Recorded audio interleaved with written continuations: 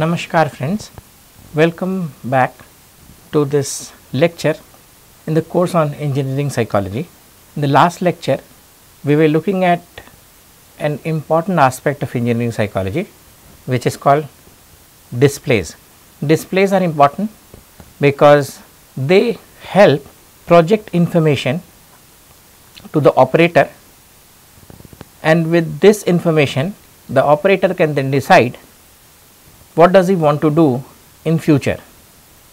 So, future action taking is dependent on displays. Displays give two type of information.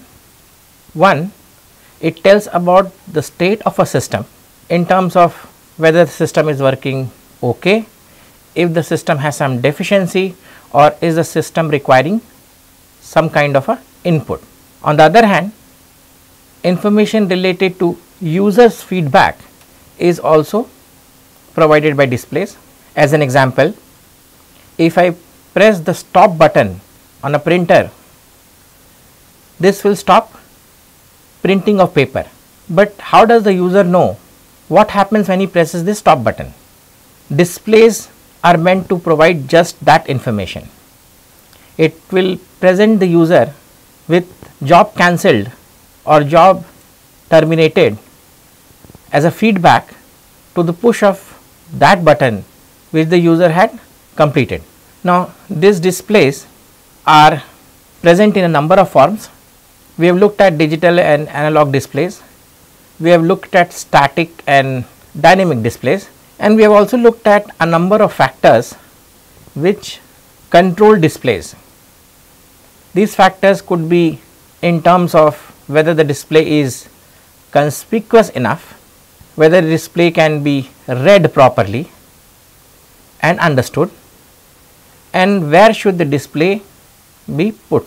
These are some of the information and facts that we discussed in the last class. Now, since this lecture is more about visual displays, in today's lecture we will discuss about the visual aspect of humans. We will discuss what are the limitations and capabilities of the visual system and how these limitations and capabilities can help in designing better visual displays. Towards the end of the lecture, we will look at two more forms of displays which are tactile display, the display which gives you information in terms of vibrations or haptics, and the olfactory display which is to do with the smell sense present in humans. So, let us continue on our discussion on displays. Now, the point that we left in the last class was we were looking at navigational and quantitative displays and how legibility and clutter can influence these displays. Since we are looking at mostly visual displays, now is a good time to discuss the human visual system. I will try to very briefly describe the human visual system so that you have an understanding of what the visual system comprises of and what are the capabilities of this system and what kind of limitations the visual system exhibits, and that is the subject matter of this lecture. The visual sensory organ which is available to humans is called the eye. Now, the eye comprises of several parts. It has the cornea which is the outer surface, it has pupil which is just following the cornea. These pupils are controlled by ciliary muscles which extend and contract to regulate the amount of light which is entering the human eye. Then you have the vitreous humor and aqueous humor, which are two fluid filled spaces. This is to maintain the eye pressure and to maintain the sphericity of the eye. Following that is the lens, which refracts and directs incoming light onto the region of the eye, which actually helps in processing of information, which is called the retina, and then we will discuss some features of the retina. So, all in all, what we will do is we will start with looking at what is the cornea. We will then discuss something called the pupil, then the lens, the aqueous and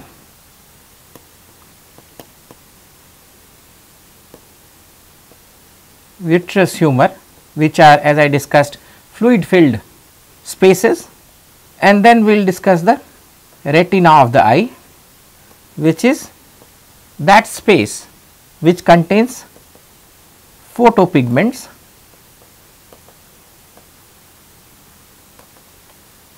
and these photopigments help in converting light falling on them to electrical current, which is then passed on through the optic fiber to the brain. But do not worry, what we will do is we will try and understand this in the easiest possible manner. So, starting with the physical properties of light. All vision starts with light, and light is a broad spectrum of wavelengths.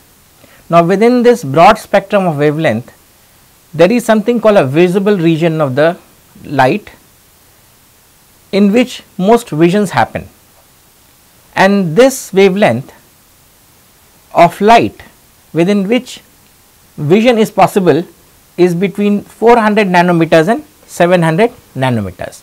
So, as we discussed, visible light is a small portion of the electromagnetic spectrum. On one hand you have the 400 nanometer, and the other hand you have the 700 nanometer, and on the either sides of these boundaries you have either the ultraviolet and the infrared regions. Now, ultraviolet and infrared regions are the regions of the electromagnetic spectrum which cannot be seen. Certain animals like dogs can hear information, and bats can hear information within this region. Also, certain animals can feel the electromagnetic spectrum beyond the visible region, but humans are not capable of seeing anything between 0 to 400 nanometer, and then after 700 nanometer forward. So, visible light then is that spectrum which humans can see. Now, the human eye is sensitive to light within the range of 400 nanometer and 700 nanometer, and this light that is perceived by the human eye, as we discussed, passes through several layers of the human eye, starting from the cornea to the pupil to the vitreous humor and aqueous humor, then to the lens, and from the lens onto the retina. How is light converted into information for the brain? And this property of converting the light into something which the brain can understand and register is done by photocells or photopigments present in the retina. These photopigments or photoreceptors, they get activated when light falls on them, and they convert this light into electrical signals, which are then carried by the optic fiber to the primary and the secondary visual area. What are photopigments? You have seen those clocks which chime during the day, but during the night when there is no light in the room, these clocks do not chime, they do not make sound. How is it possible? It is possible by using something called the photoelectric cell or the photoelectric sensor, photovoltaic sensor. And what this photoelectric or photovoltaic sensor does is, when light does not fall on it, it breaks the circuit which is connected to the chime, and the chime will not sound. But when light falls onto it, the circuit is complete, because the photovoltaic cell will convert this light into electrical energy which will complete the circuit, and when the circuit is completed, you will hear the chime. So, this is how it functions, and a similar thing is present in the human eye. As I explained to you, the eye has several layers, starts with the cornea, then you have the pupil, then the aqueous humor and the vitreous humor, and further to this you have the lens, then the retina. So, what we will do is we will first start discussing these various segments of the eye and look at properties of these segments. We are not concerned with the functionality of these segments as such, because we want to look at the limitations and capabilities, what it can do and what these sections cannot do. So, we will very quickly look at those features of these segments. So, the first segment is called the cornea. Now, the cornea is that segment in which the light enters from the external environment. So, eye receiving the light happens through the cornea. Cornea has the property of refraction of light. It refracts light, and through this property it transmits light into the inner parts of the eye. The cornea has 2/3 optical power. The other 1/3 optical power lies with the lens. And what is this optical power that we are defining? Optical power is the ability to bend or refract light. So, the property of bending light so that it falls onto the retina is done mostly by the cornea. And so, 2/3 times this bending of light or focusing of light onto regions of the retina, which then converts this light into electrical signal, is done by the cornea. So, this is the property of the cornea of the eye. The next section is called the pupil. Pupil is that part of the eye which closes and opens to regulate the amount of light entering. This is the same thing which becomes active when you enter a very bright room and a very dark room. In the bright room, the pupil closes down and limits the amount of light, so that only sufficient light enters the eye, because you are in a very bright room. While in a dark theater, this pupil opens up to enter as much light as possible, so that you can see clearly. So, this regulation of how much light enters the human eye is done by the pupil. Now, it has 2 to 8 millimeter diameter. Then it controls the amount of light entering the eye. As I just said, there is dilation of the pupil, whether it could be extending or contracting, and this extending and contracting property helps in regulating the amount of eye which enters the eye.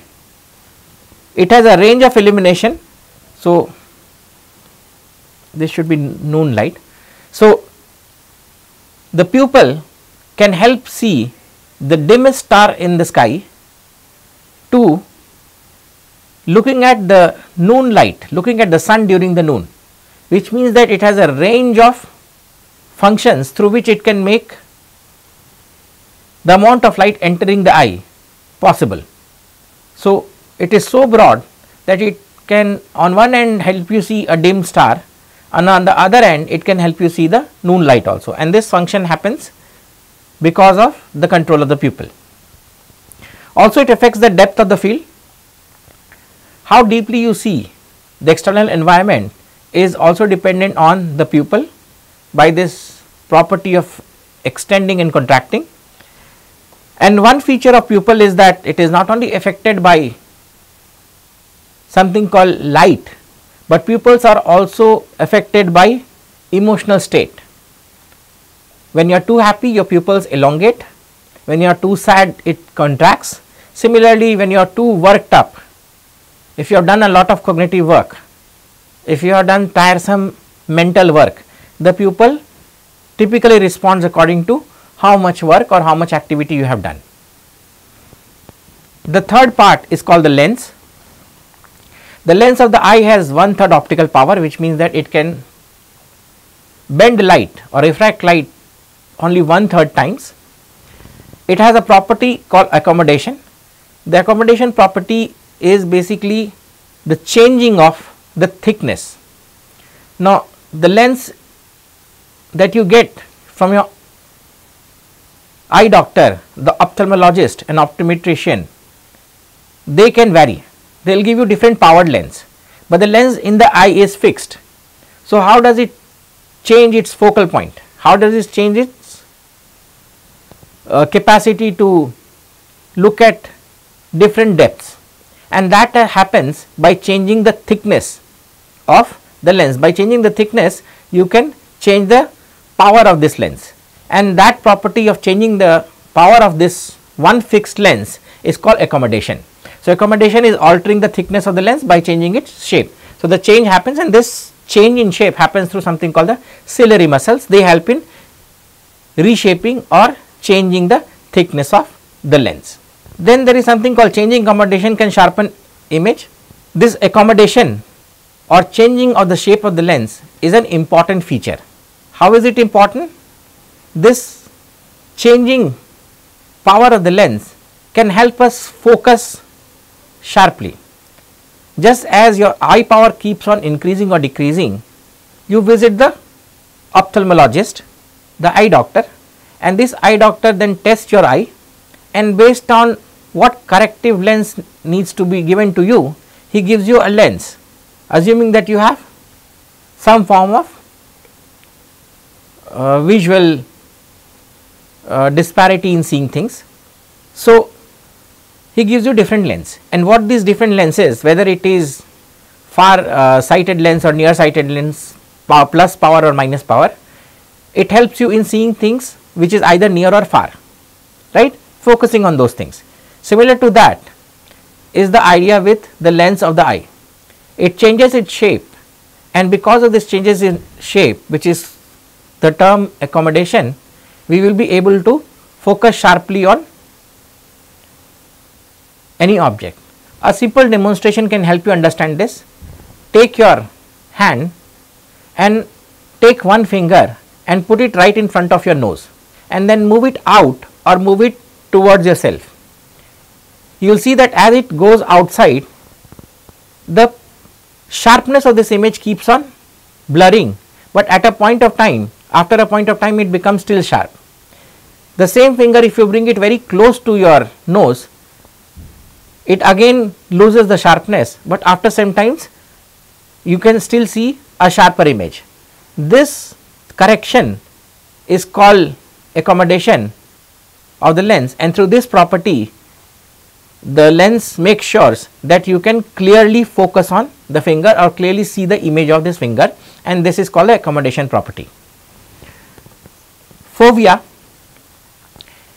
Now, we discussed that light enters the eye through the cornea and then moves through several segments and lastly falls onto the retina. The retina of the eye is curved in nature, and towards the periphery of this, outer side of this, so here is my lens, my light enters here from the environment, it refracts and falls on the retina. Now, on the periphery of the retina, I have something called rods. These are specialized cells which can see black and white. They cannot see color, and they take a long time to get adapted to. On the center of the retina, I have something called cones, and these cones are those specialized cells which can see color and which help you in seeing brighter objects. While rods help you see dimmer objects, cones help you see brighter objects. Now, within the center of the retina is a region which has a large number of cones, and if light falls onto this, you can see sharper images of things and colorful images of things. You can see a brighter image and a clearer image. This region of the retina which can help you see better images is called the fovea. So, then what is the fovea? Fovea is the slight depression in the retina which is right somewhere near the notch below the center of the retina, and this area has a lot of cones, and light falls on this area. It helps you see better, more accurate. Now, it supports high acuity because of the high density of photoreceptors formed here.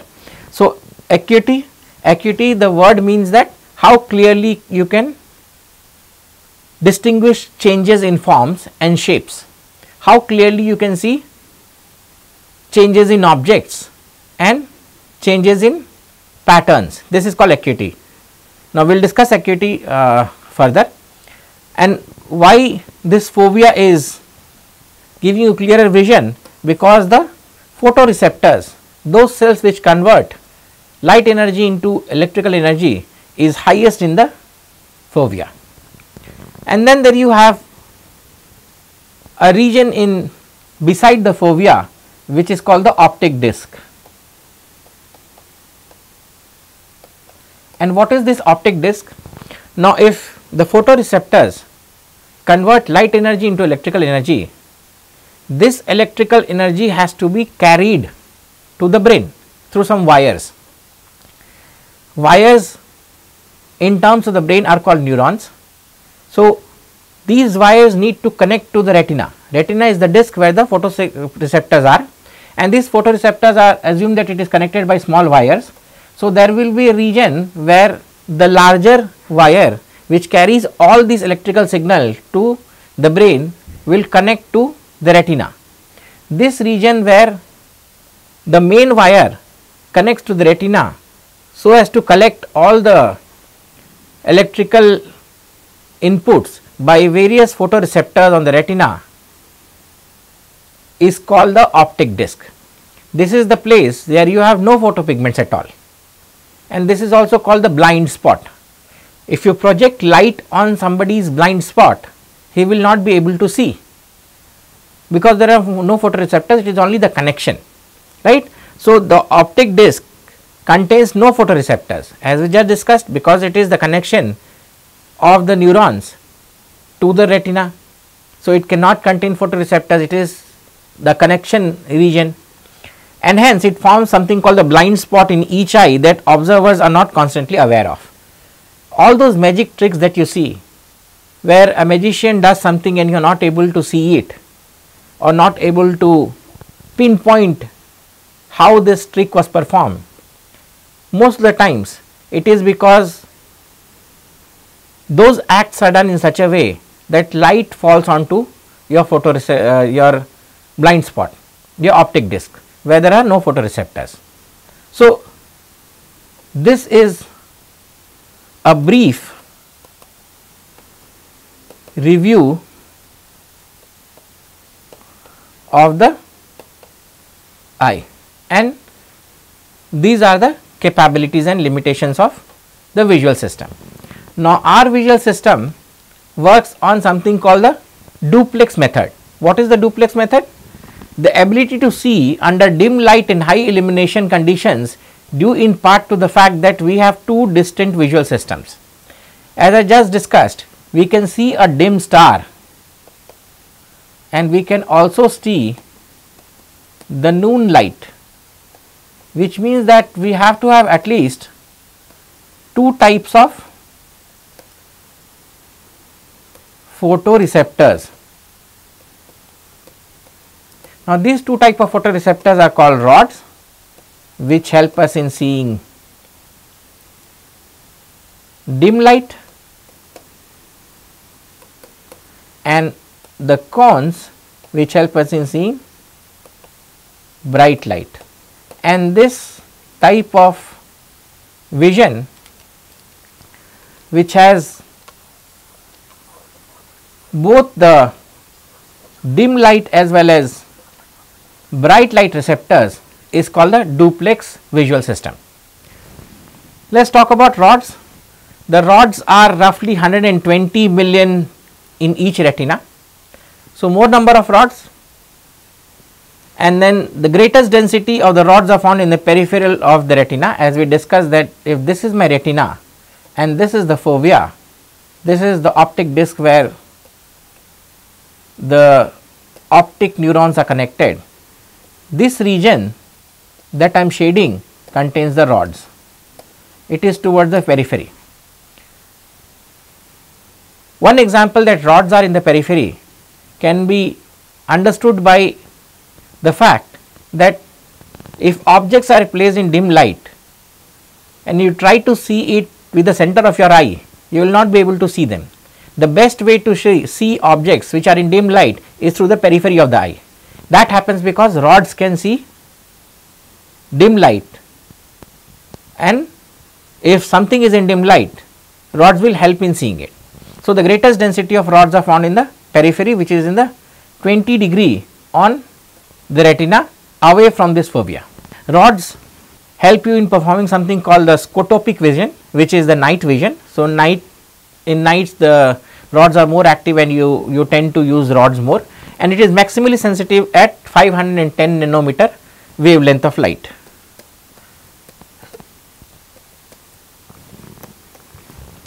As opposed to the rods which can see black and white or dim light, the cones are roughly 6 millions. So, it is a number of times lower than what the rods are. So, 6 million cones are there in the retina, and the cones are mostly in the fovea of the retina. Greatest density of the cone is found in the fovea.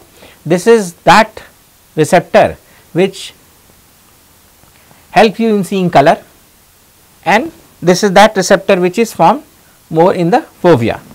It does something called phototopic vision, which is the day vision, helps you in seeing during the daylight and with most accuracies, and it is maximally sensitive at 555 nanometer. So, this is the sensitivity of the cones.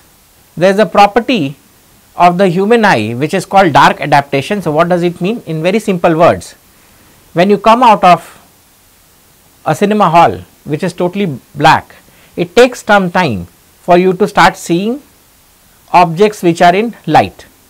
This property of the human eye to adapt to a dark environment and then to a light environment is called dark adaptation. You would have seen that in the night you can perform several functions. For example, you can navigate, you can see larger objects and navigate around it. Now, if the eye is receiving no light, how is it possible to navigate? The property of eye to look at minimal lights and help you in navigation by moving around big objects is dark adaptation. So, the adaptation to dim illumination from bright illumination is called dark adaptation, and reflects a shift from vision from photopic to the scotopic vision. So, moving from bright light to dark light is dark adaptation. Similarly, the opposite is light adaptation. Now, cones dark adapt very quickly, around 5 minutes. Cone takes around 5 minutes to adapt from dark to light. So, coming out of the cinema hall very quickly you can see, but if you move from brighter light into a cinema hall, it takes some time for you to see, and this is called rod based adaptation, and this is dark adaptation. So, rod dark adapts more slowly, it takes about 30 minutes. So, after entering a cinema hall, it will take more time for you to start seeing than when moving out of the cinema hall into a brighter surface, because cone takes about 5 minutes and rod takes about 30 minutes. There is something called a photochromatic interval. It is the region between the rods and cone curves, and it is called the photochromatic interval, and represents a range of light intensities where a light is sufficiently intense to be detected by the rod, but too dim to be detected by the cones. So, if I project the visual graph of the cones as in what is the activity of the cones across different bands of the electromagnetic spectrum, the visual electromagnetic spectrum, and then I project it alongside the cones, a region will come where light intensities can be detected by the rods, but cannot be detected by the cones, and this region is called the photochromatic interval. So, it is that region where cones cannot detect this light, but rods can, right, and this small region in the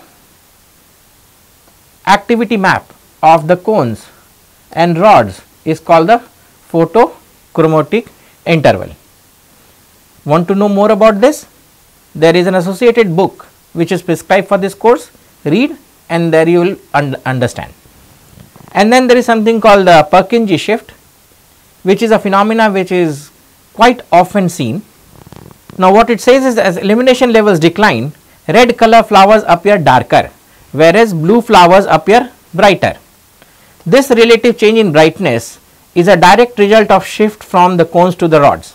When you are shifting from the cones to the rods, the reds become more blacks and the blues become more bright, and this shift is called the blue shift, is the Purkinje effect, which are considerably more sensitive to short wavelength of light, 400 nanometer, than long wavelengths of light. So, this shift when moving from cones to rods is called the Purkinje shift, where blue becomes more intense and red becomes more darker.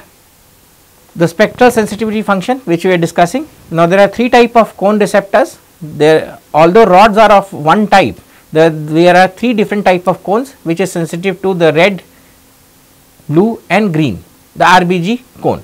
We have the short, middle and the long wavelength cones.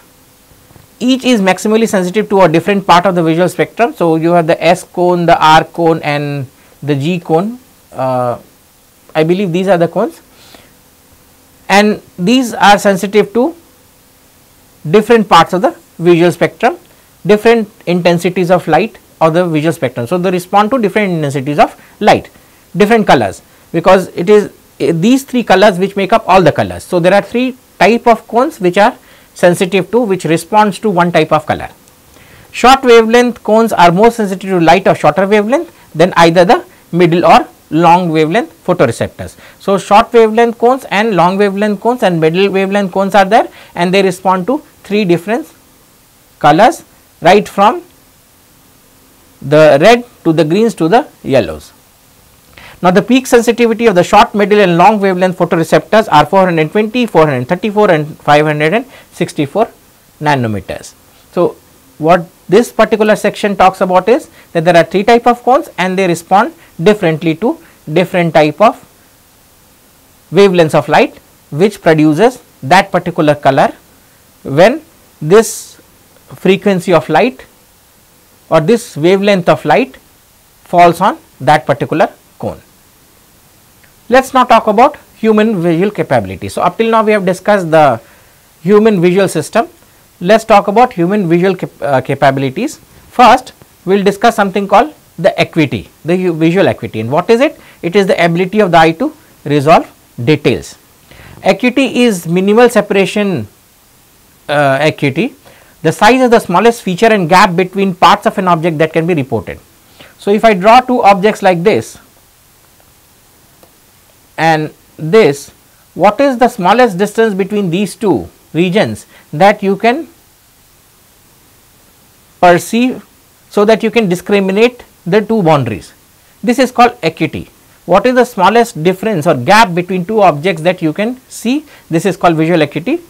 It is generally measured using something called Snellen chart, where you have individual letters and objects. So, what is Snellen chart? This is the same chart that the optician that you go to or the ophthalmologist gives you. It has various letters written in different rows or different sizes, and what the ophthalmologist asks you is to read this. There will be a point of time after which you cannot be able to distinguish between different letters in a row. So, bigger to smaller to further smaller, this kind of a thing, and you have to read each of this line. At a point of time it will come, if you have bad eyes, at some row you will not be able to discriminate. This row will tell you a visual acuity, or this row will tell you what kind of power you should be using. Now, how is then this power identified? The power is dependent on visual acuity, and it is measured in terms of performance of the person in question to a normal observer. Generally a 20:15 power is measured in terms of ratio. So, 20:15 power is more accurate. Here 20 is the ability of the person in question to differentiate clearly between two objects. At what length somebody can differentiate between two objects clearly. So, 20 feet is your performance, and the 15 that you get here is the performance of a normal observer. People are happy having a 20/20 eye, which means that your at what distance you can differentiate should be similar to the normal observer or a standard observer, right. So, 15 feet is the standard observer and your is 20 feet. If you have a power of 20/40, which means that the normal observer can distinguish two objects at 40 feet, whereas you can do it only at 20 feet, and so you need, your power needs to be changed, right. So, this is how power is exactly measured, and visual acuity is an important part in terms of designing visual signs in visual displays. The next feature of the human visual system has to do with something called illumination and acuity. Now, we have just looked at the fact that acuity is the distance that you can, smallest distance that you can discriminate between two different objects, the smallest gap that you can discriminate between two objects, so that now you can differentiate the boundary between them. Now, is this property of discrimination affected by illumination? Does how bright a display is has anything to do with how efficiently you can discriminate two different displays? Let us look at that. So, changes in the quality of vision as illumination reduces.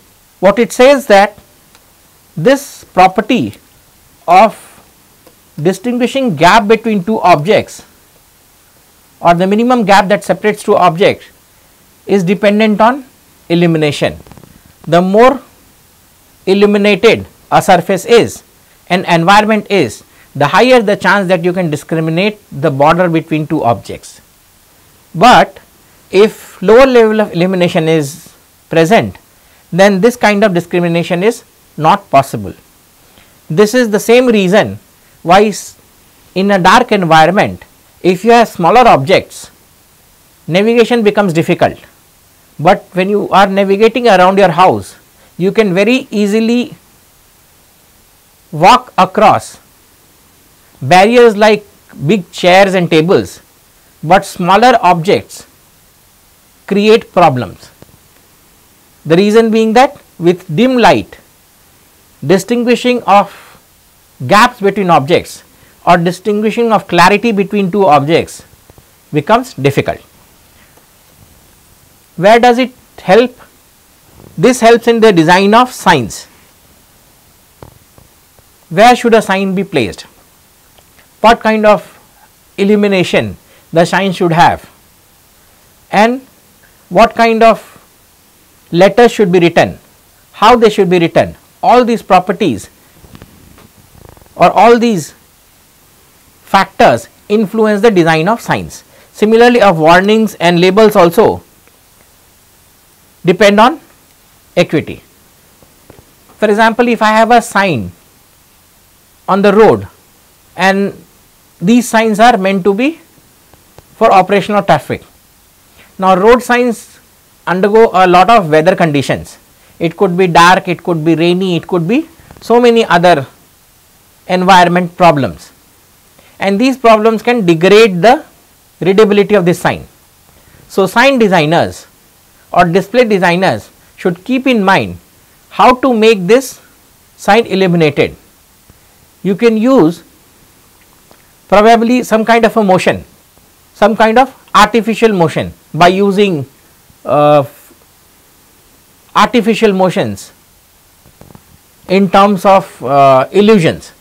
You can create lines in such a way that it shows motion. So, a sign could have this kind of a lining, which, or if you have seen illusions which create virtual movements, this kind of factors can be used, and by using this motion, as we have read before, this will help in the perception of the sign even in poor environments.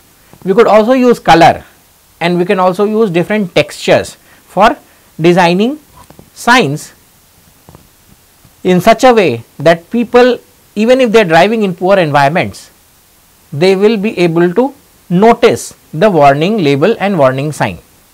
Another important property of the human visual system has to do with acuity and eccentricity. Eccentricity is where is something centered. Eyes are curved in nature, and rods and cones are as a function of position of the retina. The acuity of rods and cones varies. Why it varies is, first reason is that the eye is curved and the rods and cones are placed in different intensities, in different ratios around this curve region. Visual acuity is greatest at fovea and decreases rapidly as we move away. As we move away, we have more rods, and so we have just seen that acuity is dependent on something called illumination. Now, the fovea is the region where we have more cones, and this is the region which is the brightest. So, acuity will be highest here, but if you move away from this region, then you will only see rods here, and these rods work in poor illumination or lower illumination, and so acuity will fall. Acuity is half at 5 to 6 degree visual angle from the fovea. So, if you move away 5 to 6 degrees from the fovea on either side, you will lose acuity. Also, fixating on the target is dependent on where the light is being focused. At the periphery of the retina, focusing is difficult, fixating the target becomes difficult, but at the fovea it is easy. However, if a target is in dim light, fixating it becomes easier at the periphery, because the periphery has more rods, and so they will be highly active, but focusing it on the retina becomes difficult at the fovea.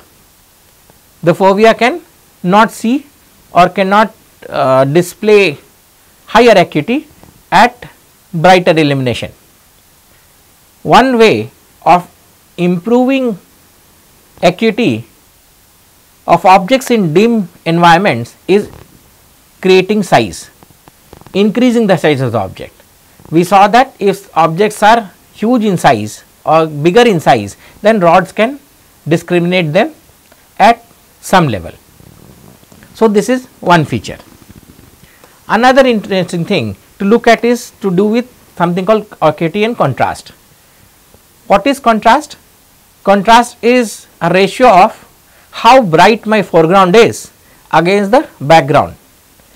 If my foreground is sufficiently brighter than the background, it sort of jumps out of the screen, but if it is sufficiently lower than the background, then it tends to fade away in the screen. So, this ratio has to be balanced, the luminance of the foreground and background, and this is called contrast.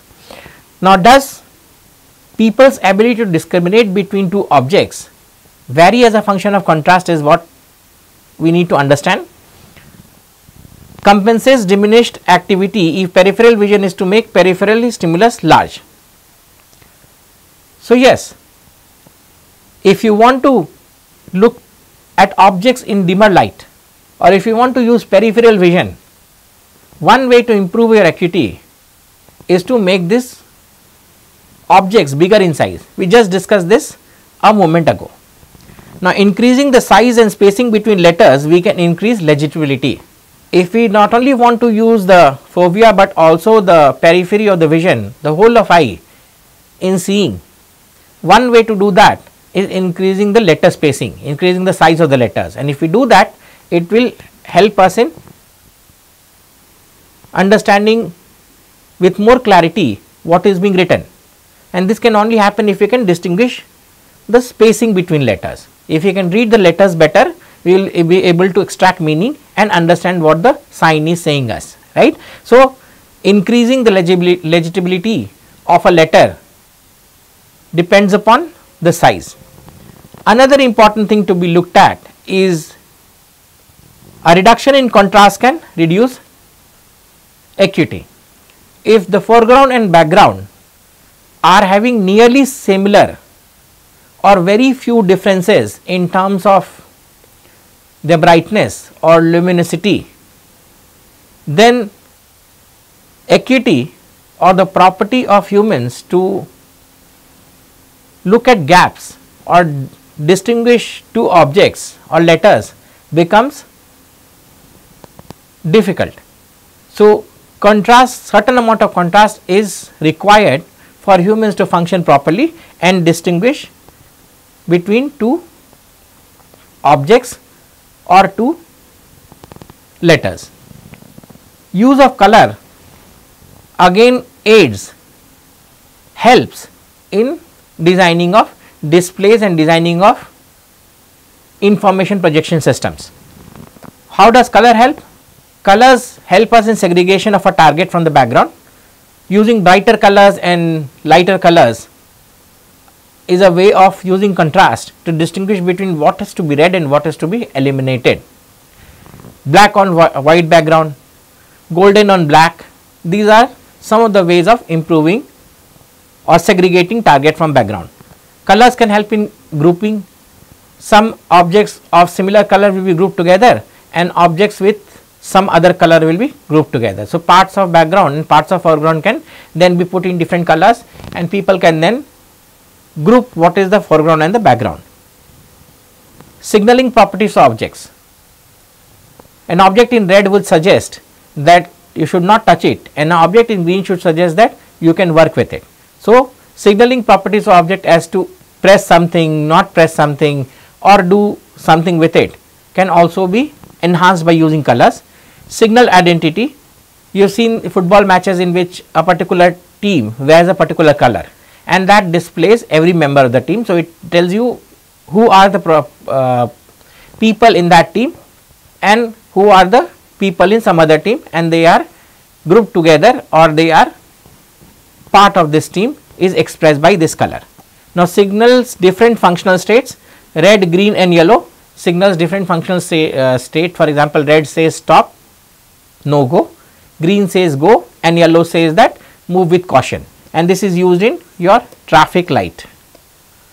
So, this kind of color system can be used for describing different functional states of a system, which can then be perceived by people and interpreted it for taking further action. There is a section on color blindness which will avoid, it is not that important. I will very quickly go through this. So, there is something called dichromatism, where observers is missing the long, middle and short wavelengths, and there are three forms of it.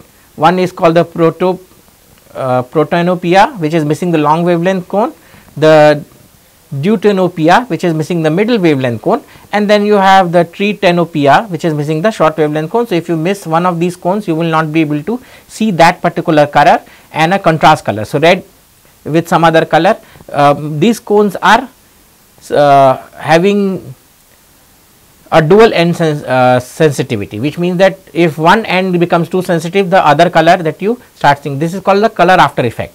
For example, if you see red and then you after seeing this red, if you focus on a white screen, then a contrasting color will be visible to you. This is called a theory in color vision, which says that an alternating color will be sensitive. This is called the color after effect. So, if you miss one of these cones, that particular color you will not be able to see.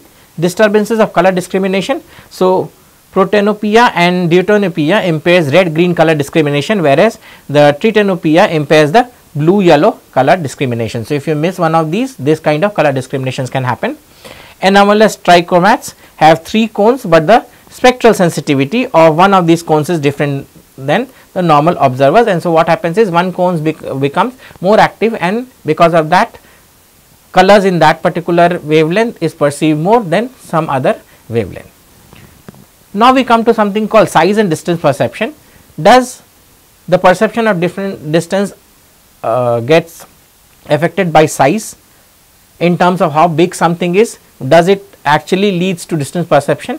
So, all in all, what we are trying to see here is that whether humans can get affected by size in terms of perception, and the fact that how humans perceive 3D.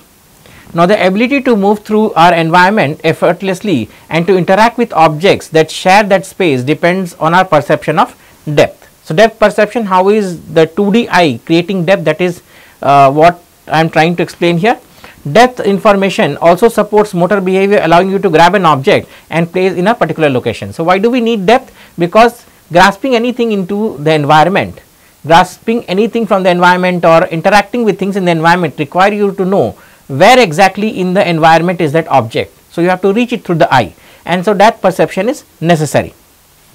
Now, there are 2 types of distance measurements. One is called the egocentric distance, in terms of which people look at how far something is in terms of how far that thing is from themselves. So, this is one way of measuring depth, which is in terms of egocentric distance, how far is something from me, or people also use something called relative depth, how is object A different from object B in terms of distance. So, how far is A from B, that is called relative. So, 2 objects A and B, how far they are, if this is the calculation that I am doing, I am using relative depth, but how far is A from me is what is called egocentric depth, and both these type of informations are used by people for measuring depth.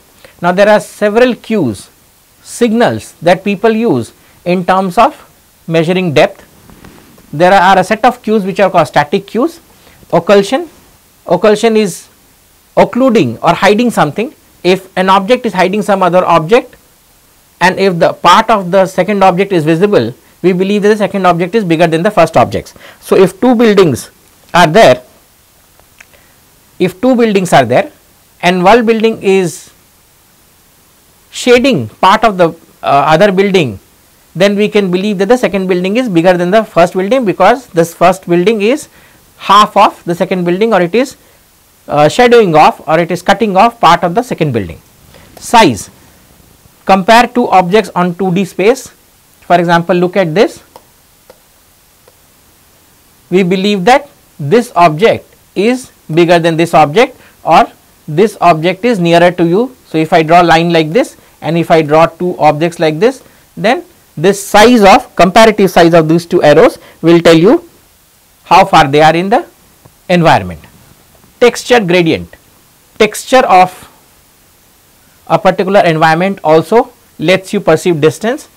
As we move further away, objects which are textured, for example, cobblestones, they lose their boundaries, they become clubbed together, and so this clubbing of objects of the environment, which we know what size they are, if they appear to be clubbed together, we believe that they are distant from us. So, this is called texture gradient. Parallel lines converging to distance, linear perspective. If these kind of lines are present in a picture, or these kind of lines which go inside the picture are present, they suggest that there is a depth in the picture, or objects which are at the far end of the line, then in the near end of the line are away from you. This is called a linear perspective. Atmospheric perspective, distance objects have reduced contrast. So, if something is having lower contrast, appears less brighter than something which is more brighter, we believe that objects which are less brighter is happening because of scattering of light, and because of that they are far away from us. And position related to the horizon, in most objects in the environment, we first look at the horizon, and in comparison to the horizon, how far or how big something is will tell you how far they are. So, objects which are very near to the horizon, which appear to be smaller, and very near to the horizon appears to be further away than objects which are very close to the horizon. There are some kind of dynamic cues that people use, and what is this dynamic cues? There is something called motion parallax.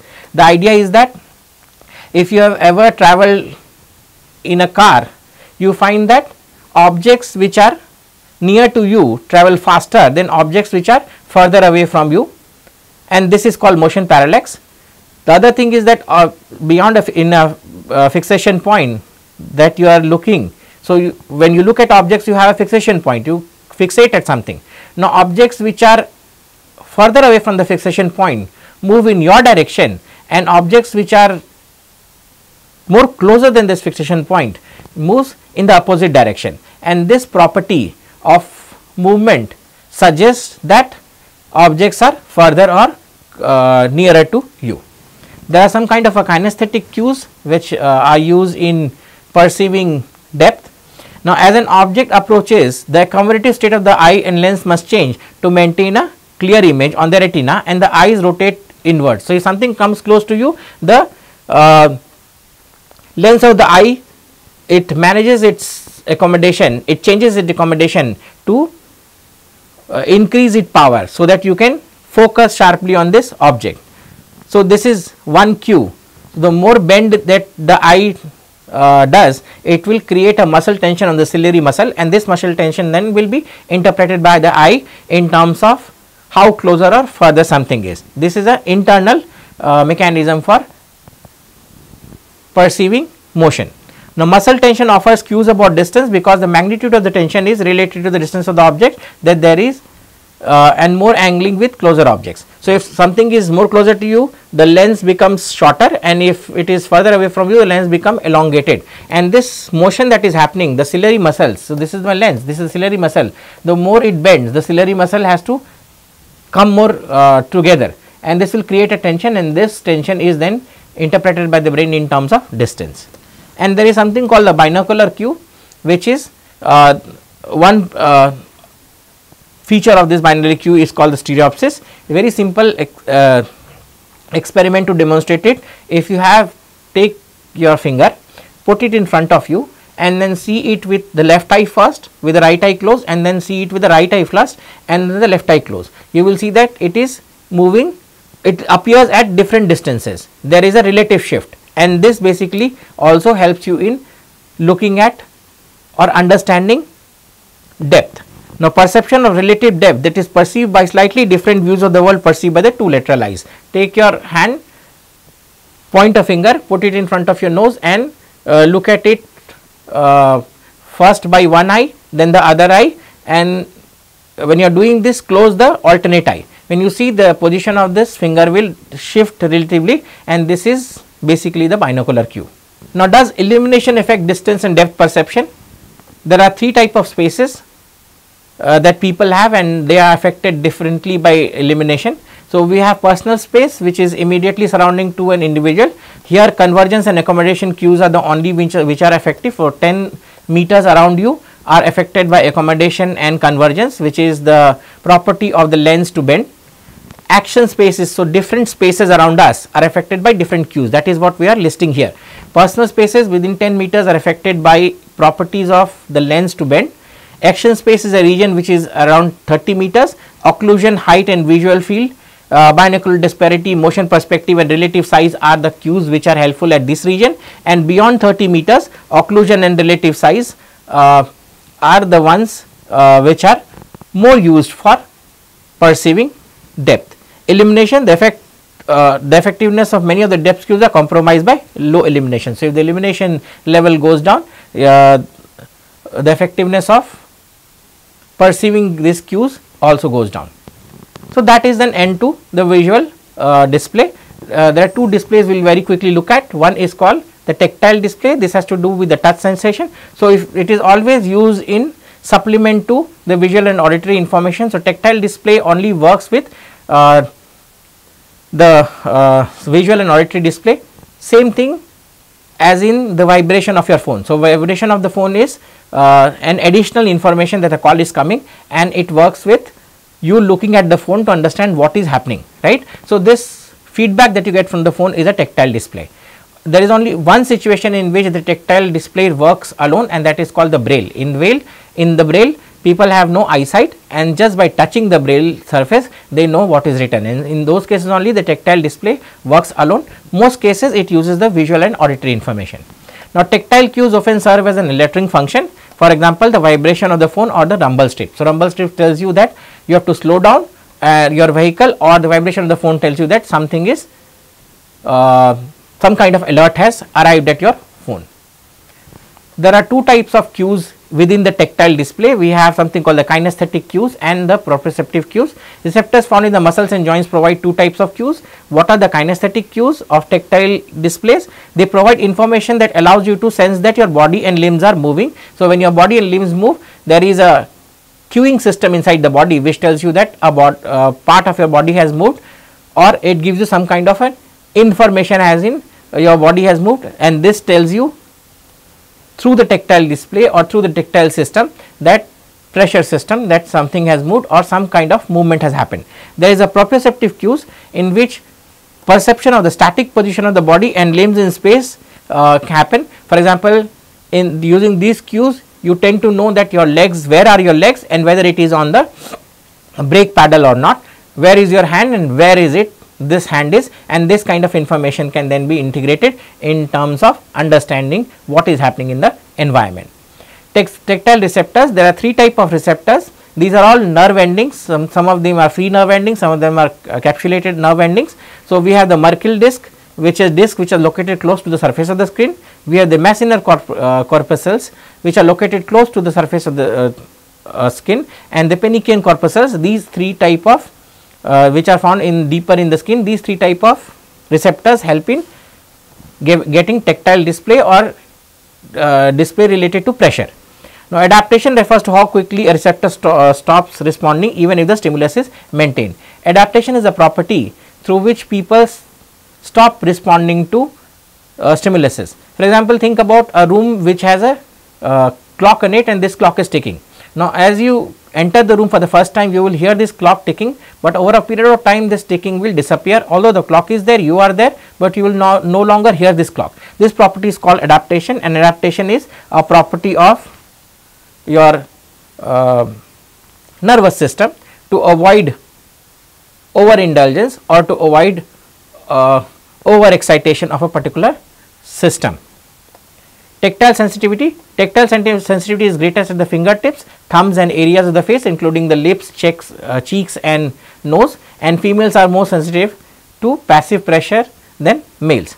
Now, 2 point discrimination threshold, you would have seen 3 point touch, 4 point touch on screens. So, 2 point where two different pressure sensations or two different objects which are creating pressure, where it is more sensitive, are best in fingertips, nose, lips and cheeks, and the poorest in the upper arm, calf, thighs and back. So, if two objects or two hands are touching it, these are the areas where you will be able to perceive it best, and these are the areas where you will be able to perceive it the worst. Active versus passive touch. Active touch involves active exploratory movements by the actors, and that the discriminative ability are enhanced through active exploration. Then when supports superior object recognition, and passive touch is the passive pressing of an object, and these factors help in developing something called haptics. So, active touch is more about exploration, active exploration, and passive touch is passively touching something. The last kind of display that we have is called olfactory display. So, the smell system of our body also help us in discriminating objects or in displaying certain information, certain states of information. A good example is natural gas. So, when gas leaks, the cooking gas leaks, you get a pungent smell, and this pungent smell is not the smell of the gas per se, but it is a chemical which is been added to that particular gas which is called mercaptan. So, this kind of using the odor system for presenting some kind of warning is called olfactory display. So, olfactory stimuli can elicit compelling detailed memories.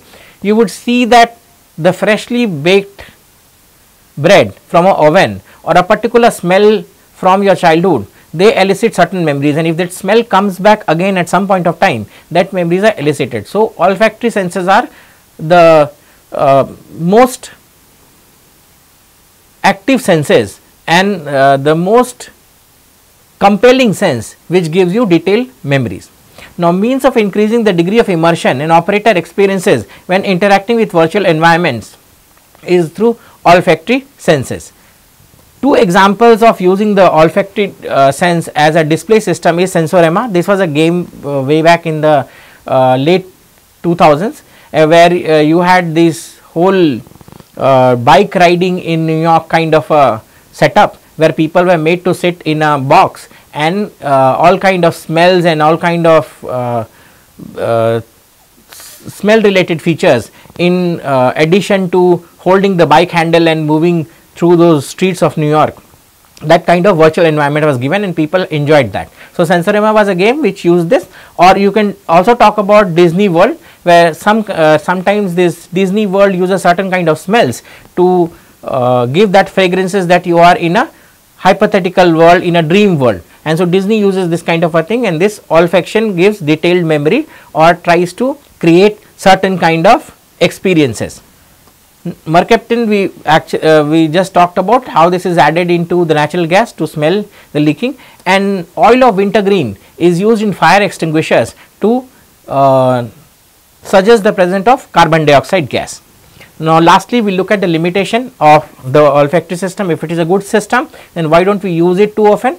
There are several problems. First, we quickly become desensitized to odors. So, if you are buying perfume, for example, not only if you start putting your perfume onto the palm, after 2 or 3 perfumes you will not be able to distinguish these perfumes. This happens because the olfactory nerve is the largest nerve and it bypasses the thalamus, and because of that it can only carry limited information, and because of that it is not able to make distinguishing between many stimuli or many form of stimuli, and that is one reason we cannot use olfactory displays where distinguishing has to be done between many objects or many type of objects. And the second is distraction caused by active dispersal of odorant using puffs or air and fans.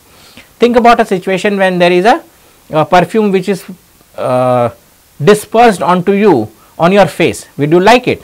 Now, this kind of problem is there. So, dispersion of this perfume, dispersion of this odors related substances takes time, and it tends to concentrate in some place, and in some other places it is devoid of, and these are basically dependent on how is the air flowing, and because of that this kind of display or this kind of system cannot be used for warning system or for creating labels. So, in today's section what we did was we looked at the visual system, and further to that we looked at the capabilities and limitations of the human visual system. We looked at how the properties of the human visual system helps us in designing displays and what all can be learned from it.